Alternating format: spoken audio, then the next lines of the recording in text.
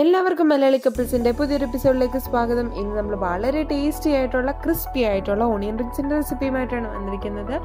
അപ്പോൾ ഒട്ടും താമസിപ്പിക്കാതെ നമുക്ക് അതെങ്ങനെയാണ് പ്രിപ്പയർ ചെയ്യുന്നതെന്ന് നോക്കാം. അതിനായിട്ട് ഞാനിവിടെ 2 സവാള നല്ല വൃത്തിയായിട്ട് കഴുകി എടുത്തിട്ടുണ്ട്.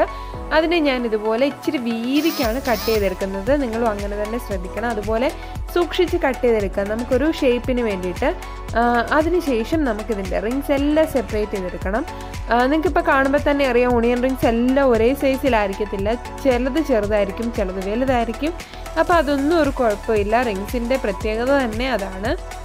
നമ്മൾ ചിലത് ചെറുതായിരിക്കും, ചിലത് വലുതായിരിക്കും. അതുപോലെ നിങ്ങളിപ്പോൾ കാണുന്നുണ്ടല്ലോ, ഈ ഒരു വീതി വേണം കേട്ടോ. തീരെ നൈസായിട്ട് കട്ട് ചെയ്ത് കളഞ്ഞു കഴിഞ്ഞാൽ നമുക്ക് ബുദ്ധിമുട്ടായിരിക്കും, കഴിക്കാനൊന്നും കാണത്തില്ല. അതുപോലെ ചിലത് നമ്മൾ എടുക്കുന്ന സമയത്ത് പൊട്ടിപ്പോകും, അത് എടുക്കാൻ പാടില്ല. അപ്പം ഞാൻ ഇതിനകത്ത് ഇപ്പം ഇത് സെപ്പറേറ്റ് ചെയ്തപ്പം ഇത് വേണ്ടാത്തയായിരുന്നു, അതങ്ങ് മാറ്റി വെച്ചു. അങ്ങനെ എല്ലാ റിങ്സും ഞാനൊന്ന് സെപ്പറേറ്റ് ചെയ്തെടുക്കുകയാണ്. അപ്പോൾ ഇത് വളരെ എളുപ്പം പ്രിപ്പയർ ചെയ്യാം. നിങ്ങളെല്ലാവരും തീർച്ചയായിട്ടും ട്രൈ ചെയ്യണം. ഞാൻ അതിന് ശേഷം ഒരു ബൗൾ എടുത്തിട്ട് അതിനകത്തോട്ട് ഒരു 1/2 കപ്പ് അളവിലുള്ള മൈദയും 2 ടേബിൾ സ്പൂൺ അളവിലുള്ള അരിപ്പൊടിക്ക് പകരം നിങ്ങൾക്ക് കോൺഫ്ലോർ ഉണ്ടെങ്കിൽ അത് ചേർത്താലും മതി. 2 ടേബിൾ സ്പൂൺ അളവിലുള്ള കോൺഫ്ലോറും ചേർത്തിട്ടുണ്ട്. അതിനുശേഷം ചേർക്കുന്നത് ഇഞ്ചി വെളുത്തുള്ളി ചതച്ചിട്ടുള്ളതാണ്. നിങ്ങൾക്ക് വേണമെങ്കിൽ അതിൻ്റെ പേസ്റ്റ് ഉണ്ടെങ്കിൽ അത് ചേർക്കാം, ചേർത്തില്ലെങ്കിലും ഒരു കുഴപ്പമില്ല. ടേസ്റ്റ് ഇഷ്ടമുണ്ടെങ്കിൽ മാത്രം ചേർത്താൽ മതി. അപ്പോൾ അത് കഴിഞ്ഞു. അതിനുശേഷം നമ്മൾ ഉപ്പ് ചേർക്കുകയാണ്. ഉപ്പും ഈ സമയത്ത് ചേർക്കണം എന്നില്ല. നിങ്ങൾക്ക് വേണമെങ്കിൽ എല്ലാം ഫ്രൈ ചെയ്ത് കഴിഞ്ഞിട്ട് മണ്ടയ്ക്ക് ജസ്റ്റ് വിതറി എടുത്താലും മതി. പക്ഷേ ഞാനിപ്പോഴും ആദ്യമേ ചേർക്കുന്നു, അതും നിങ്ങളുടെ ഓപ്ഷനാണ്. പിന്നെ അതിന് ശേഷം ചേർക്കുന്നത് ഒരു 1/2 ടേബിൾ സ്പൂൺ അളവിലുള്ള മുളക് പൊടി. ഇതധികം എരിവൊന്നും ഇല്ലാത്ത, പക്ഷേ നമുക്കൊരു കളറിന് വേണ്ടിയിട്ടൊക്കെയാണ് നമ്മളിത് ചേർക്കുന്നത്. അപ്പം ഇത്രയും എല്ലാം കൂടി ഒന്ന് ചേർത്തിട്ട് ഡ്രൈ ആയിട്ട് നമ്മളൊന്ന് മിക്സ് ചെയ്തെടുക്കുക. അതിനുശേഷം മാത്രം കുറച്ച് വെള്ളം ഒഴിച്ചിട്ട് നല്ലപോലെ മിക്സ് ചെയ്തെടുക്കുക. അപ്പം ആദ്യം തന്നെ നമ്മൾ ഡ്രൈ ആയിട്ട് ഇൻഗ്രീഡിയൻസ് എല്ലാം കൂടെ ഒന്ന് മിക്സ് ചെയ്യണം. എങ്കിൽ മാത്രമേ എല്ലാ സാധനങ്ങളും ഒരേപോലെ മിക്സിലോട്ട് പിടിക്കത്തുള്ളൂ. അപ്പം ഞാൻ ഇത് നല്ലപോലെ മിക്സ് ചെയ്തെടുക്കുകയാണ്.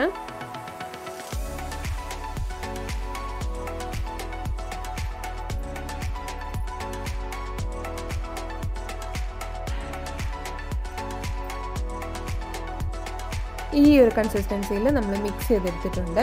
അപ്പോൾ ഈ ഒരു അളവിൽ തന്നെ നിങ്ങളും കഴിവതും മിക്സ് ചെയ്തെടുക്കാൻ നോക്കുക. കണ്ടില്ലേ? അതിനുശേഷം ഞാനിവിടെ ഓട്സിൻ്റെ പൊടിയാണ് എടുത്തിട്ടുള്ളത്. നിങ്ങൾക്ക് ബ്രെഡ് ക്രംസ് വേണമെങ്കിൽ അതെടുക്കാം, അതാണ് ഏറ്റവും നല്ലത്. ഞാനിവിടെ ഓട്സിൻ്റെ പൊടി ഓട്സ് എടുത്തിട്ട് ജസ്റ്റ് ഒന്ന് പൊടിച്ചെടുത്തിരിക്കുകയാണ്. അത് കഴിഞ്ഞിട്ട് നമ്മൾ ഓരോ റിങ്സായിട്ട് എടുത്തിട്ട് ആദ്യം നല്ലപോലെ ഇതിനകത്തൊന്ന് മുക്കിയെടുക്കുക. നമ്മൾ ആദ്യം കലക്കി വെച്ചിരിക്കുന്ന മിക്സിനകത്തൊന്ന് മുക്കിയതിന് ശേഷം ജസ്റ്റ് ഈ ഓട്സിൻ്റെ പൊടിക്കകത്തും ഒന്ന് മുക്കി ജസ്റ്റ് അതിൻ്റെ മണ്ടയ്ക്ക് എല്ലാം കൂടി പൊടി നല്ലപോലെ ഒന്ന് വിതറിയെടുത്ത് നല്ലപോലെ ഒന്ന് മൂടിയെടുക്കുക. അതിനുശേഷം നമുക്കതെടുത്ത് മാറ്റി വയ്ക്കാം.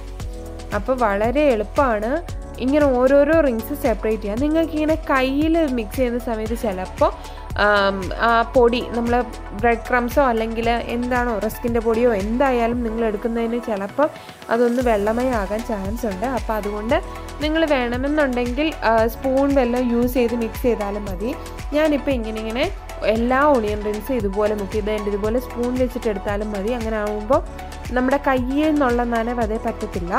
അപ്പം ഞാനങ്ങനെ ഓരോന്നും എടുത്തിട്ട് സ്പൂണിൽ നിന്ന് എടുത്തിട്ട് മിക്സ് ചെയ്തെടുത്ത് ആ പൊടിയും കൂടെ ചേർത്തെടുക്കുകയാണ്. നിങ്ങൾക്കൊരു 2 എണ്ണം മതിയാകും കേട്ടോ. മീഡിയം സൈസിലോ അല്ലെങ്കിൽ ലാർജ് സൈസിലോ ഉള്ള 2 എണ്ണത്തിൽ നിന്ന് എനിക്ക് ഇത്രയും കിട്ടിയിട്ടുണ്ട്.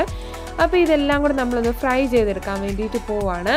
അതിനായിട്ട് ആദ്യം തന്നെ ഞാനവിടെ ഒരു വലിയൊരു പാത്രത്തിൽ എണ്ണ ചൂടാക്കി വെച്ചിട്ടുണ്ട്. ഇത്രയും വലിയ പാത്രം ആകുമ്പോൾ ഒറ്റ സമയത്ത് തന്നെ അല്ല ഒരു 2 പ്രാവശ്യമായിട്ട് നമുക്കിത് വറുത്തെടുക്കാൻ പറ്റും. ഇതിപ്പോൾ കണ്ടോ, നല്ലപോലെ തിളച്ച എണ്ണയിലോട്ട് വേണം ഇട്ട് കൊടുക്കാൻ. അപ്പം നല്ലപോലെ ഫ്രൈ ആയി കിട്ടും, ഒട്ടും സമയവും പോകത്തില്ല. അതുമല്ല പെട്ടെന്ന് ഫ്രൈ ആയിട്ട് കിട്ടും. ജസ്റ്റ് ഒന്ന് നല്ലപോലെ ഒന്ന് മൂത്ത് കറമുറാന്നിരിക്കുന്ന ഒരു പരുവ് നമുക്ക് കാണുമ്പോൾ തന്നെ അറിയാമല്ലോ. ആ ഒരു പരുവാകുമ്പം നമുക്കിത് കോരിയെടുക്കാം. അപ്പം തിരിച്ചും മറിച്ചും ഒക്കെ ഇട്ട് ഇപ്പം എണ്ണയിൽ മുങ്ങി തന്നെയാണ് കിടക്കുന്നത്. എന്നാലും നമുക്ക് ജസ്റ്റ് ഒന്ന് തിരിച്ചും മറിച്ചും ഒക്കെ ഇട്ടൊന്ന് ഫ്രൈ ചെയ്തെടുക്കാം. അപ്പം ഇത്രയേ ഉള്ളൂ, വളരെ എളുപ്പമാണ്, എല്ലാവർക്കും വീട്ടിൽ തന്നെ ട്രൈ ചെയ്യാവുന്നൊരു റെസിപ്പിയാണ്. ഇതുപോലെ നമുക്ക് വീട്ടിൽ തന്നെയുള്ള സാധനങ്ങൾ വെച്ച് ചെയ്യാവുന്ന ഒരുപാട് റെസിപ്പീസുമായിട്ട് ഇനിയും ഞാൻ വരുന്നതായിരിക്കും. ഇതെല്ലാവരും ട്രൈ ചെയ്ത് നോക്കുക. എന്നിട്ട് എങ്ങനെ ഉണ്ടെന്നുള്ള അഭിപ്രായം താഴെ വന്നിട്ട് കമൻറ്റ് സെക്ഷനിൽ പറയണം കേട്ടോ. അങ്ങനെയാണെങ്കിൽ നമുക്ക് കൂടുതൽ വീഡിയോസൊക്കെ ചെയ്യാനായിട്ട് നിങ്ങൾ തന്നെ നമുക്കൊരു ഇൻസ്പിറേഷനായിട്ട് തരണം. അപ്പോൾ അതുപോലെ തന്നെ ഞങ്ങൾ വെബ് സീരീസ്, അതുപോലെ day in my life vlogs ഒക്കെ ചെയ്യുന്നുണ്ട്. ഇഷ്ടമാവുകയാണെങ്കിൽ പറയണം ഏത് ടൈപ്പ് വീഡിയോസാണ് നിങ്ങൾക്ക് ഇഷ്ടം എന്നുള്ളത് ഇവിടെ പ്രത്യേകം പറയണേ. അപ്പോൾ പുതിയ വീഡിയോസുമായിട്ട് കാണുന്നവരെ ബൈ.